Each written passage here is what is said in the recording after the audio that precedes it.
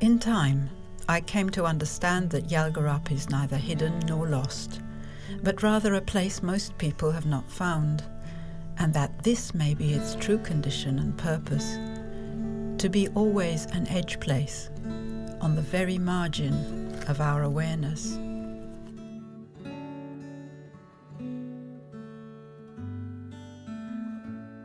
Where you fork and bend, tangled dodder strings keen in this rising wind that taps your dead timbers together like clapping sticks.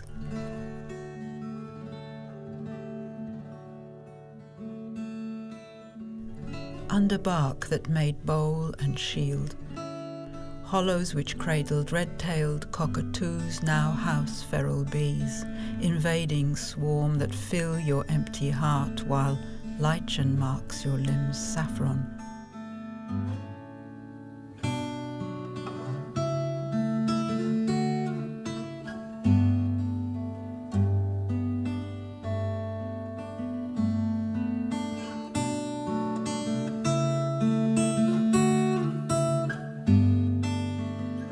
In the beginning, her eggs, a clutch of living stones, earth's immersed lungs, windows of a dream, open.